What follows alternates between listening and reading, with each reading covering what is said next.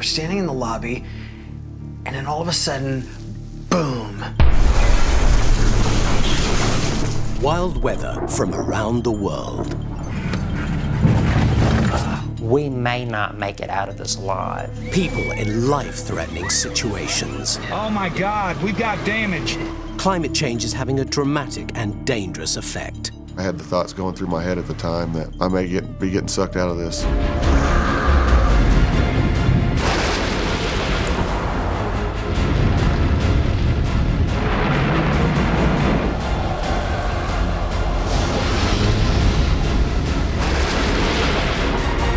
World's wildest weather.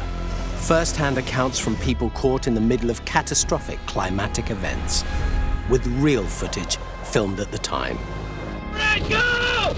Quick! Expert analysis will also unpick how nature creates these incredible weather phenomena and explain the science behind them.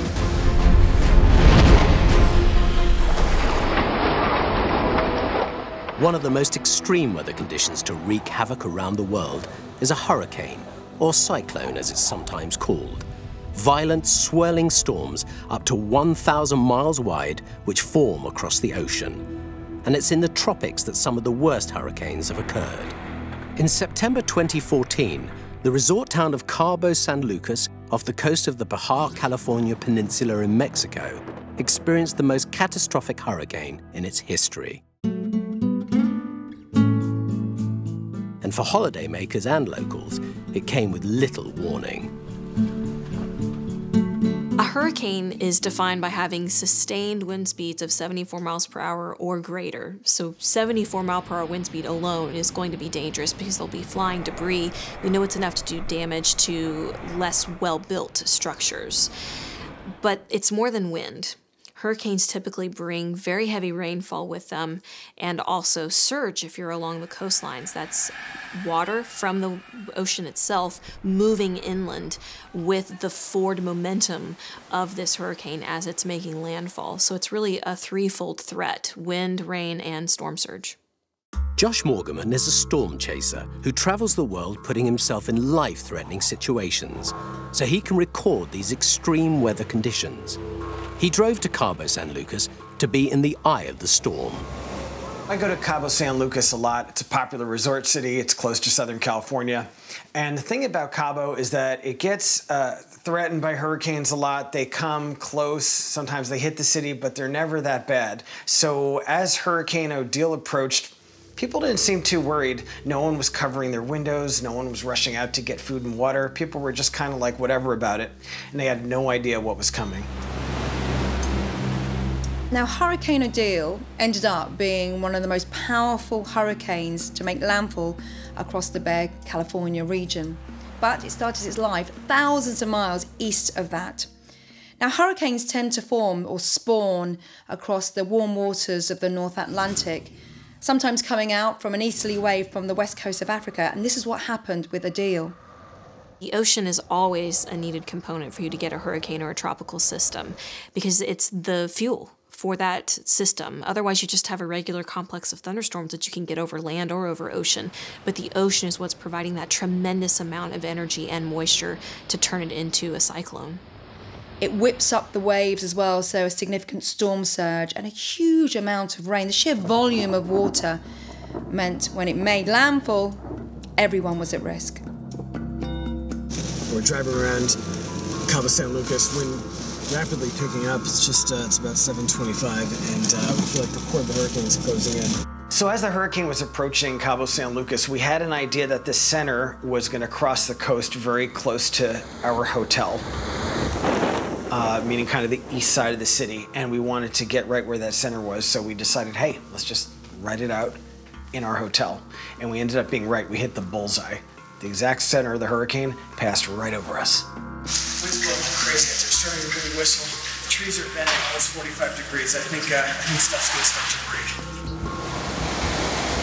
So after trundling along for several days, Odile started to intensify, becoming a Cat 2 with wind strengths up to 125 miles an hour, and then eventually becoming a Cat 4 with wind strengths up to 140 miles an hour.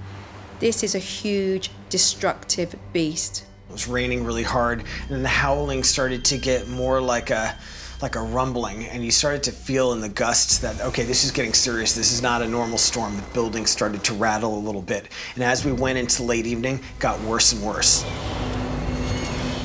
The wind was just pounding at the front doors of the lobby, and we did everything we could to keep the wind out. We kept piling more and more furniture against those doors, but it didn't matter. The wind just kept blowing everything aside. 9:20 p.m., and the hurricane was ramping up. And there was no holding that wind back. It kept just like pushing everything out and coming back in. And finally, we just gave up. And it was basically like the hurricane decided that it was going to own that lobby. It's just after 10 o'clock. We're probably getting the strongest winds we've had all night. We're hearing roaring, screaming sounds of an airplane going by. That's a sign of very high winds. Oh, we just lost a big window. And when you can't even keep the front doors closed and they just blow off and the wind is like coming in, you know, people started to feel worried, like, okay, this is not a safe place anymore. And then all of a sudden, we noticed that it started to get quiet. And in a few minutes, it was totally calm. It was just quiet. And we walked outside the hotel, and just the wreckage was unbelievable. Just looks like it went through a blender. These pillars have just been torn out. Being in the eye of a hurricane, it's weird because it's so calm that you almost forget that you're in the exact center of a violent storm. You literally almost forget that you're only halfway through it and that you have to go back through that craziness again to get out. So we're in the calm eye, and all of a sudden it was like someone flipped a switch.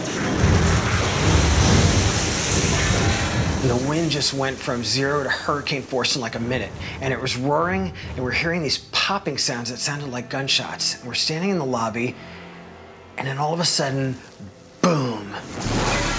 Will Josh and the other guests survive the intense force of Hurricane Odile?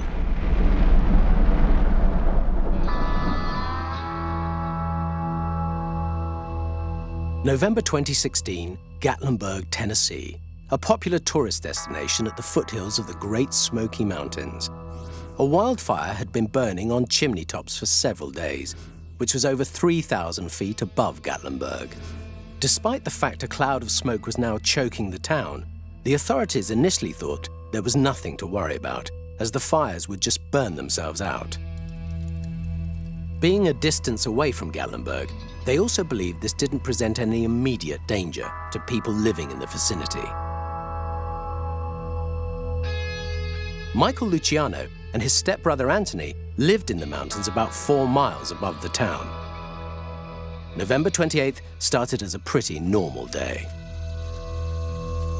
You gonna work with us, Red? Red. You really didn't know if anything was wrong. When you called the police department or you called or asked any official, you know, in Gatlinburg, everything was told to us, you know, it's okay. It's just the fire in the park. It's burning. It'll burn itself out. Well, earlier in that day, we had reports of fires up on the chimney tops. And we were responsible for trying to help and assist as needed. We had our crews in the area ready to go. And then as time went on, we started to get more calls and realized that this is something that was going to be extremely serious. Wildfires are actually very rare in the Great Smoky Mountains, as it's normally too wet. However, this autumn was the hottest and driest in Gatlinburg history. This drought, combined with strong winds, which were knocking down power lines, was probably the most likely cause of what was to follow: electrical fires caused by extreme weather. As we drove through Gatlinburg, Gatlinburg had more smoke. You know, it was very unhealthy. People were walking around with masks on their face. And we saw that and we were thinking, you know, we didn't really know what to think. So I said, you know, we're just gonna go home. We opened a beer up and we were drinking a beer, and that's when I heard the wind start to pick up and I heard those banging noises, and that's when I decided to go outside and investigate with the cell phone and start filming. You can hear trees falling in the background. electrical transformers blowing up. Wind's pretty bad. It was just an eerie combination, and you kind of had that weird gut feeling that just something wasn't right. And as I was filming the smoke, I saw a very small ember. I said, I don't see nothing. He says, look on my phone. I see a hot ember coming from the sky. And I look on his phone and I said, holy cow. Look, there's an ember. Wow, this is really bad. It was now 8:30 p.m. and there had already been an electrical fire on the mountain road. Michael and Anthony were getting worried that the fire was spreading. Something was burning close. With the winds that we had at that time, there were 40 to 50 miles per hour. And that's when me and Michael made a decision, we need to get on the four-wheelers and scout out and see what is burning.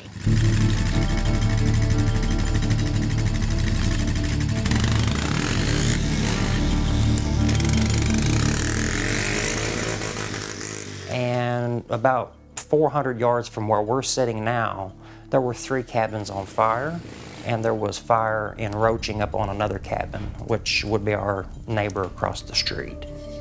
Yes, we need a fire truck at Twin Oaks. And I called 911 and requested a fire truck. They told me a fire truck was on the way, and they hung up on me.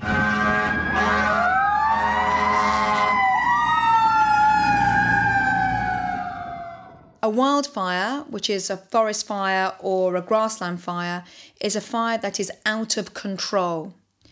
And it pushes erratically across the land, eating up anything in its path, whether it be other vegetation, houses, buildings, outhouses. And however much firefighters try and control these blazes, it's really the act of nature which stops them, i.e. a change of wind direction or some rain. At that time, I told myself, it's time to get the hell out of here. You know, this fire with this wind, it is approaching quickly, and this is something that we need to get out of here. There's no way of playing with this at all. We need to get what we can out of here as fast as we can. You knew the fire was coming. You didn't know if help was coming. We raced into the house and we grabbed what we cherished the most. We were in survival mode. We didn't know how big the fire was. We didn't know what caused it. You know, it was just terrible. Believe it or not, the truck was loaded down with 10 gallons of fuel and jerry cans. Basically, we looked at each other and we were grabbing what we could. We thought that property was would catch because of the winds and the approaching fires. Michael and Anthony now had to navigate 4 miles of treacherous mountain road to try and get to safety. We are now evacuating as Chalet Village is on fire.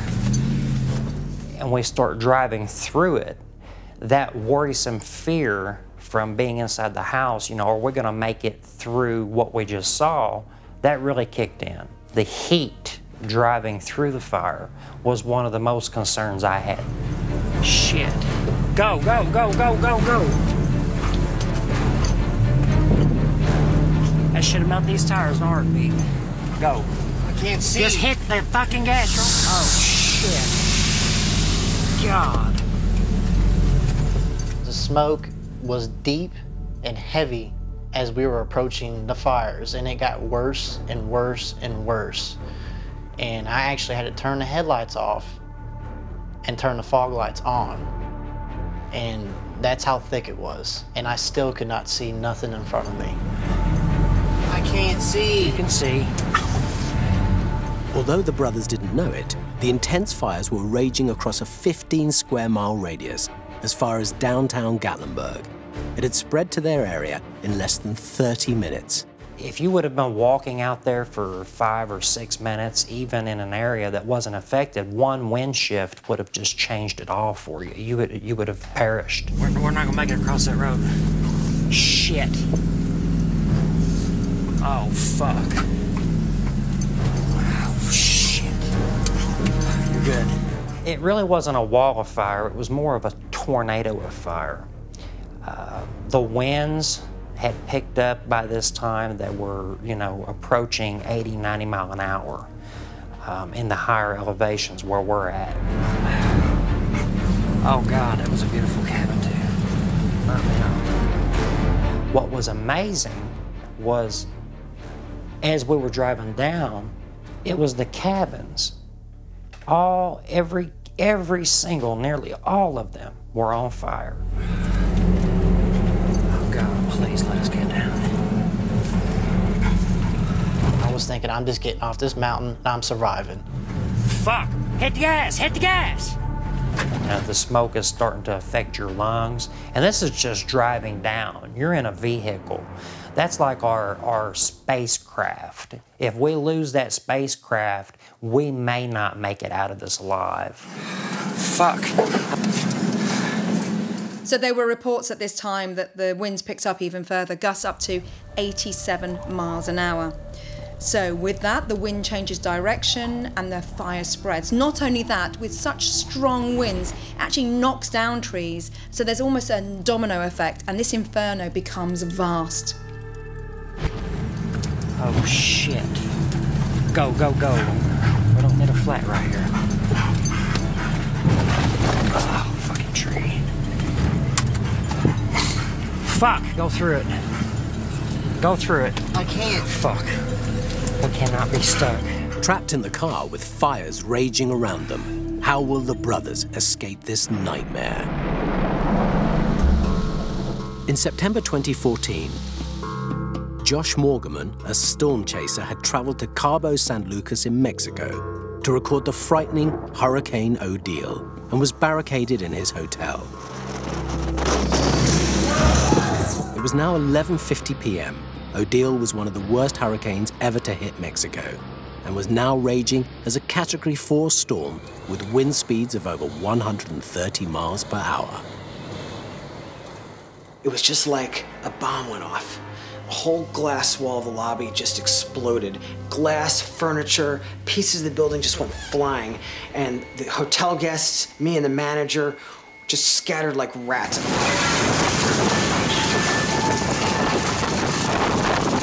There was something about that moment where the building just started to blow apart, that it was like, wow, this just got real. Feeling of fear that you have from that, you're just like physically trying to protect yourself, and that's all that matters. Get under, get under, just get under, just get under, get under. Are you okay?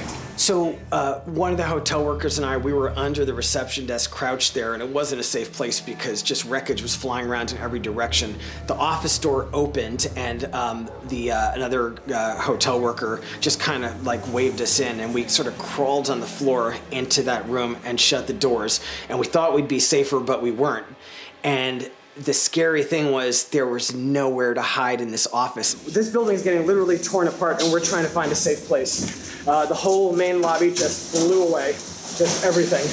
And now we're trying to find just somewhere to go before these windows blow out and the ceiling's coming up. So we knew we couldn't stay in that little office because those windows were gonna go, and then we'd be just killed by flying glass. So we needed to get out of there, but in order to get out of there, the only way to safety was across that lobby, which had just become a wind tunnel, actually a shooting gallery of flying debris. Okay, let's just try to run for it. Let's just try to run for it. Okay. You two go first. Because I have to go to the door behind. Okay. Okay. Remarkably, Josh and his friends managed to race across the lobby without getting hurt. But the fallout from the hurricane was immeasurable. When you're in a bad hurricane, just the power of it, it's not something a video could capture because it's not just visuals, it's not just sound, it's something you feel it in your chest, the vibration, the intensity of it. It can't be put into words.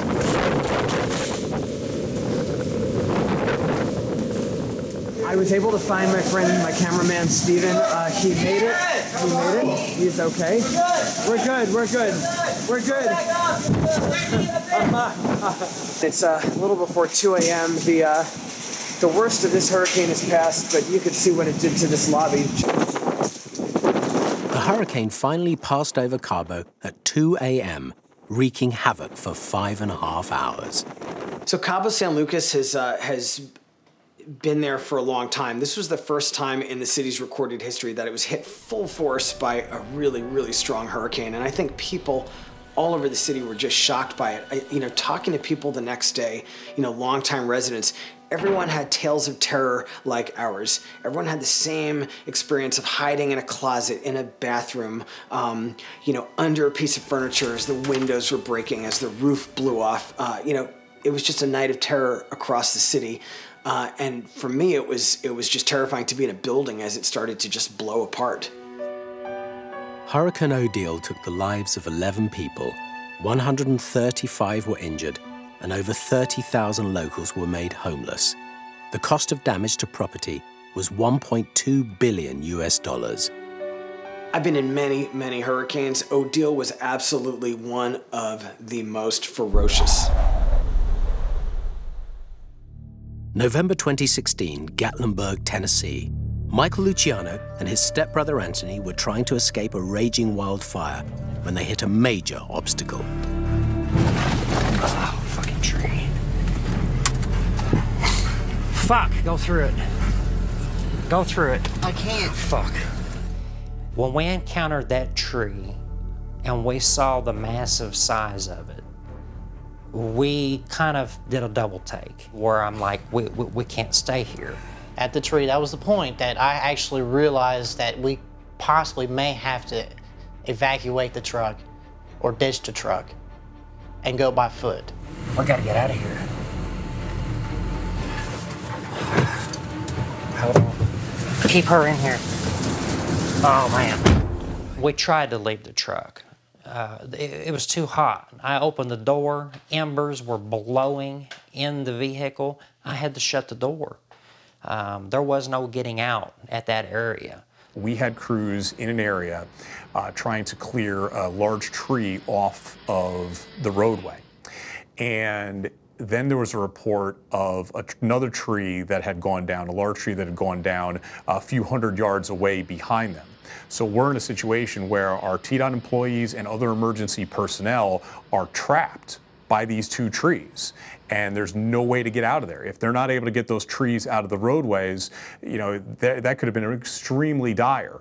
One shot, and that was it. And I put it in four-wheel drive, I backed up, and just rammed the hell out of that tree.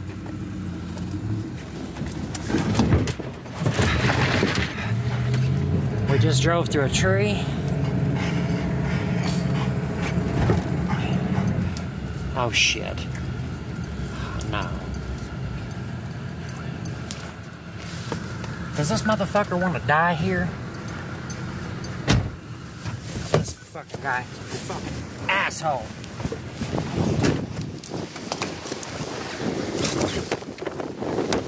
What the fuck is wrong with you? Go! Get the fuck out of here! We were not out of the woods. Once we escaped the mountain, there were still fires burning. Everything is burning. We just made it off of the mountain. We're on the spur now. And we're just sitting here in a line of bumper-to-bumper traffic with flames on both sides of you. And as we're sitting in that line of traffic, there are cars catching on fire. Fire spreading quickly, so if you see the smoke, or if you smell the smoke and you see the fire, and you're downwind, you need to make preparations to be able to evacuate immediately. It was apocalyptic. It was apocalyptic. I mean, it felt like I was going through war.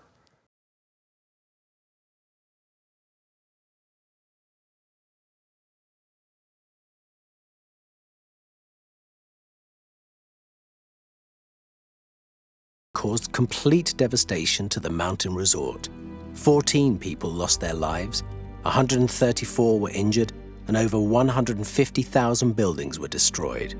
The estimated cost of damage was $500 million and is regarded as one of the largest natural disasters in Tennessee history.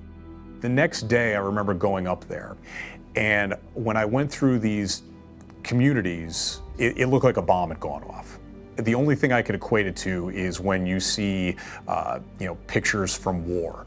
So imagine just in your own neighborhood where one day everything is just as normal, and then that night there's a fire and everything is wiped out around you. The city, of course, they shut down the entire city. But we do know back roads. We were up here within 48 hours. We were actually helping some of the FEMA people that were up here. We actually helped run cadaver dogs around because there were no addresses left. There were no cabin names still posted. They were all burned up. And these first responders, they did a wonderful job, but they couldn't find properties that people lived in to do a proper search to see if they were home or not. It was so bad, the fatalities, and they were still searching. And, we made our way back up here. When we turned into the driveway, I couldn't see the property yet. And I was praying and praying and praying. I said, please, Lord, let the property still be here. And right when I came up and I seen the flags and the property still standing, I said, thank God. It was amazing that it survived.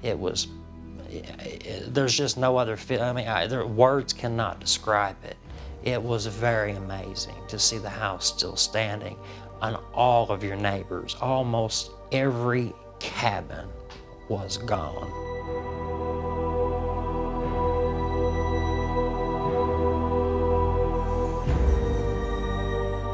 I could have died.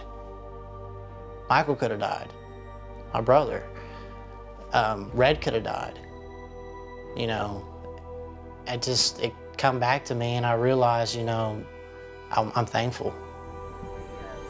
The Gatlinburg fires of 2016, well, the land, the topography lends itself to bushfires. So all the elements were there already. The backdrop was there. That's the mountains and an absolute immense fuel load with forests just leading up the mountains and down the other side. All it needed was a dose of drought, and that's exactly what happened during the fall of 2016. Many people lost their lives. We were very blessed not to have lost ours.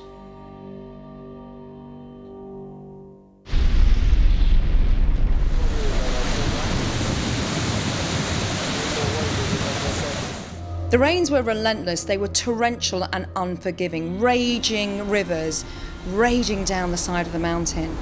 And Lima really wasn't set up for this. In March 2017, Peru was hit by the worst torrential rainfall in 30 years, resulting in devastating mudslides around Lima. 113 people were killed and over 150,000 made homeless. This was caused by the unusual warming of its coastal waters, known as El Niño. Let's have a look at Lima. It's one of the driest capitals in the world. Most of the time, the water, the coastal waters, are very, very cold, but it does inhibit cloud growth. But occasionally, those very cold currents retreat as warmer waters come in from the equator. And what that means, the cloud starts to develop. There's lots of moisture in the air, lots of heat in the air. And any flooding event that happens along this western coast of Peru, it's down to El Niño. Temperatures along that sea surface were 5 degrees higher than average. Now that is significant. That allows clouds to grow and develop really quickly. And then the rains came.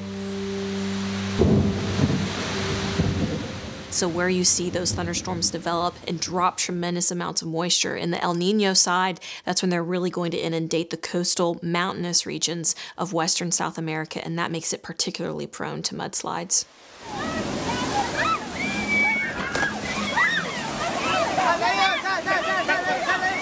Without warning, dry valleys became angry rivers. And to be honest, the signs were there early on. Chile had suffered some horrendous flooding and people had died.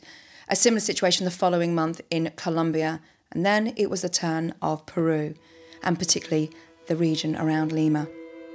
Conditions were dreadful, but then they got even worse.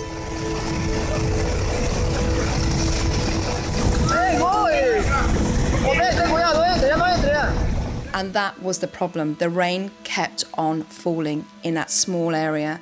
The land was dry, the land was arid. It cannot cope with that much water. During a year, on average, Lima only gets ½ an inch of rain. Now, from the 19th of March 2017, for the next week, that area was getting 6 inches of rain per day. That's 12 seasons worth of rain just in a space of around 8 or 9 days.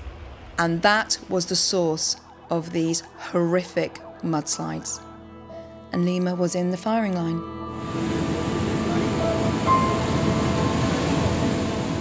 So once a mudslide starts, nothing can stop it. Raging torrents of debris, rock, mud, and also water. As they push down the mountainside, they can pick up to speeds of 20 miles an hour. And they are lethal as well, because they will literally destroy anything in their path. And like water, mudslides have their own rips, have their own currents. But once you get stuck under the surface of one of these mudslides, it's almost impossible to resurface. Can anyone survive once you've been swallowed up by a mudslide? This thing's going in towards more. Yeah, it's on the ground. I've got it on the ground. Moore, a town on the outskirts of Oklahoma City in the Great Plains region of the United States. On the afternoon of May 20th, 2013, Moore was hit by one of the deadliest tornadoes in US history, with a speed of over 200 miles per hour. The Tinker Credit Union was in the direct firing line. Jan Davis, the branch manager of the credit union, wasn't that concerned when she first heard there might be a tornado. I was not apprehensive about the storm. I really, thought it was just another storm, and of course you take precautions and do what you need to do when the time comes. That day I came in to work security here at the bank, like a normal day. I recall there was a small chance of storms that day, but around here there's usually a small chance of severe weather. So it's just kind of like a normal day for everybody. The morning of May 20th, I actually started off at my other branch. There was not rain at that point in time. The rain didn't start until I actually drove over here on 19th Street. It's coming! Oh my God, look at it! Chris, come on! Come on! Chris, it's really, come on! We were about halfway through the day here, and I heard about it. We were watching the weather in the break room on the TV. This is a tornado emergency for Moore in South Oklahoma. Oh my gosh, complete devastation. And then we began taking precautions for tornadoes. A tornado is a violently rotating column of air that connects from a cloud to the ground, and you have to have that connection for it to be called a tornado. You also are going to need something that causes that rising column of air to tilt just a little and start to spin. That's called wind shear. Different wind speeds and also directions at different heights up above the ground. So it's like you've taken a cake with different layers and then you've tilted it and then spun it just a little bit. As that main updraft goes up into the thunderstorm, you're generally going to see the entire storm start to spin. So now it's no longer what we call a cell, just one isolated thunderstorm. It's become this massive supercell that's spinning. And it's so wide and dark and debris filled that it's really terrifying to see come towards you. Oklahoma itself is the tornado capital of the world. More tornadoes hit here than anywhere else on Earth. Oklahoma is a breeding ground for tornadoes because you have the cold air aloft coming in from the Rockies, the very warm surface air coming in from the Gulf, and it clashes over this state. And it's one of the key ingredients, the stark contrast in temperature, which means that tornadoes can form. The credit union were aware of the dangers of tornadoes and had a plan in place. So the credit union has very specific procedures where if you have inclement weather, you go into a vault or you go into your storage shelter. When I really knew it was going to hit here, I already had everyone inside this vault at that point. The only two that were not in here was myself and my police officer, Greg Vandy. We were both outside of this vault, monitoring the weather and the TV. So it wasn't until a few minutes before I actually came into this vault that I knew we were going to take a direct hit. Okay, let's go to the storm tracker. Tornado emergency now in effect for Moore. Tornado emergency for Moore. You folks in Moore, you need to grab whatever it is you need to grab. Oh my gosh, that is incredible. As it got closer and closer, it was predicted to hit about a mile south of here, and then it changed directions. This is an extremely dangerous and life-threatening situation.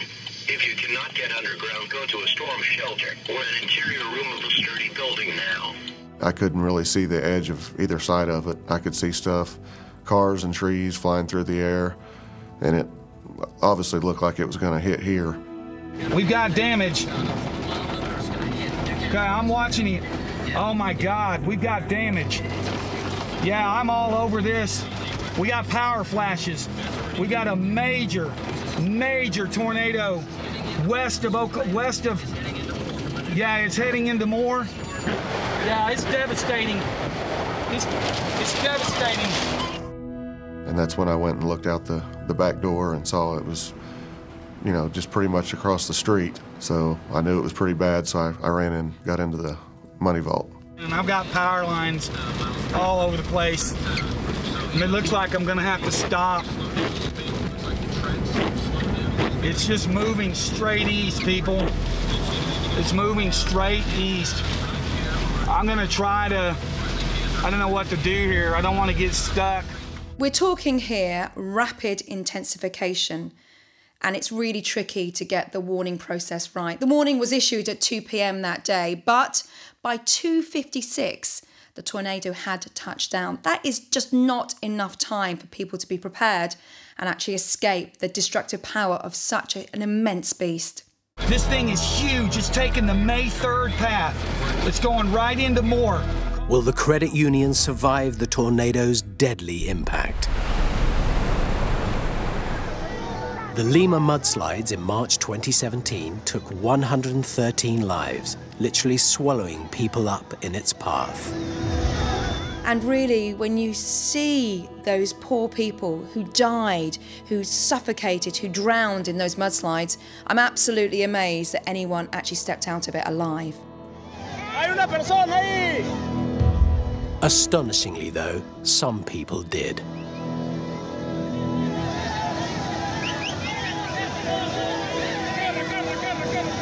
El río salió de un momento a otro y no pudimos tener tiempo para sacar todas las cosas.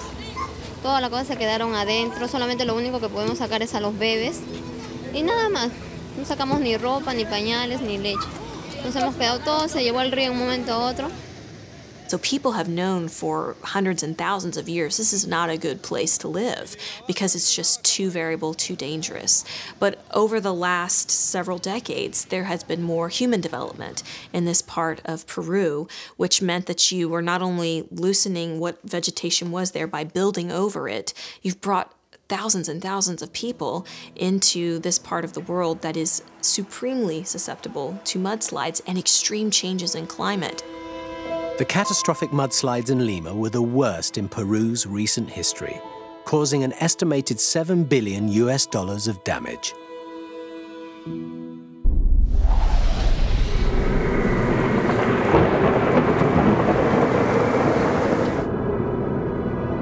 "23 people crammed in a vault for safety." The Moore Credit Union was in the direct path of one of the most terrifying tornadoes in U.S. history. First sounds that you hear are just cracking and creaking and busting glass, and although it's very loud, the winds are loud. I've heard different people describe it as like a 747 is landing on top of you. It's going towards Moore High School. Right now. We got major damage here in Moore, Oklahoma. It's lifted. The tornado is physically on the ground, just destroying power lines. The vault wasn't designed to withstand the force of a tornado, and the credit union had never been hit before. It was a frightening time for all 23 employees and customers stuck in that confined space. The main thing I noticed was the pressure. my ears began to pop real loud, and it was, you know, I was starting to get a lot of pressure on my head. The pressure in your head is so strong when you're inside of the vortex of a tornado that your ears can't pop, so your head just hurts and feels like it's gonna explode. The Moore tornado was defined as an EF5, the most extreme type of storm ever to be witnessed on planet Earth. With that, it was 1.3 miles wide, with wind speeds of around 210 miles an hour. So its destructive force was absolutely immense, and it pretty much decimated anything in its path. It's taking a line along 134th, and does not look like it's going to let up. So I was trying to remain calm myself. I was obviously nervous, but there were some people in there crying and praying and screaming, and so I was trying to get them to calm down, at the same time trying to keep myself calm and trying to find a way to secure the door from the inside, so if it did hit us, we could keep it from opening. The vault door is designed to lock not with people in it. It's designed to protect the things that are inside of it from the outside. And if I had to describe it to you, as heavy as that vault door was, it started to come open, and I was holding it. I knew I couldn't hold it by myself. And I had a hold of Jan, trying to keep her from being pulled out. It was very scary. I had the thoughts going through my head at the time that, you know, I may be getting sucked out of this. When we first heard silence outside, so that was the first indication that maybe we were safe. So we waited for probably 2 to 3 minutes, just not sure exactly how long, and then we tried to push the door open. It would open about 6 inches, but not enough to get a person out. The doors are very thick, so we kept pushing on it. It was probably the scariest moment of the day. The smell of gas was still permeating everywhere and getting stronger by the moment. And we were just desperately trying to get the door open, but stuck inside. Everybody was trying to think of different ways to get out, and nobody could. We tried everything we could think of. 5 to 10 people pushing on the door, and it just wasn't budging.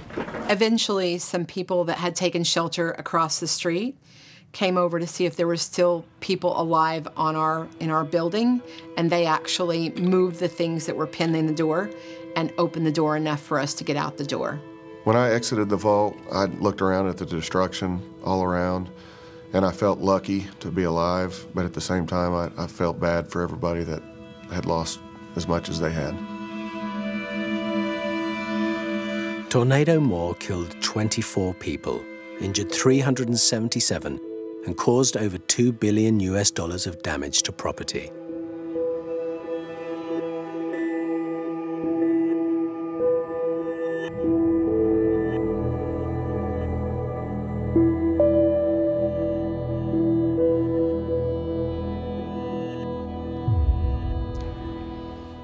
There was no ceilings, there were no walls. You know, nothing that you had seen when you went in was left. It was all gone. It was overwhelming.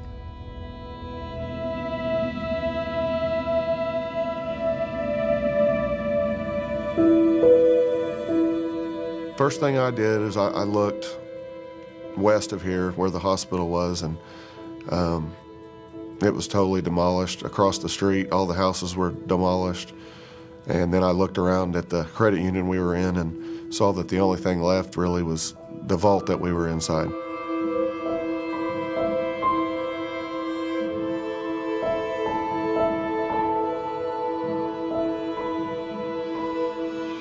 The tornado obliterated the credit union. Everything had to be rebuilt at a cost of over $3 million.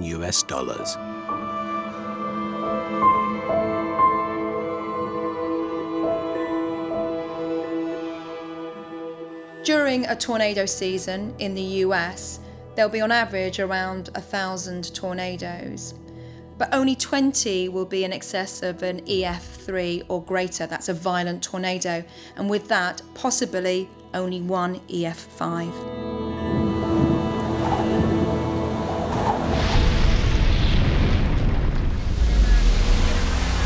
Next time on World's Wildest Weather, heroic rescues from raging floods, bushfires out of control, and tropical storms causing catastrophe in Australia.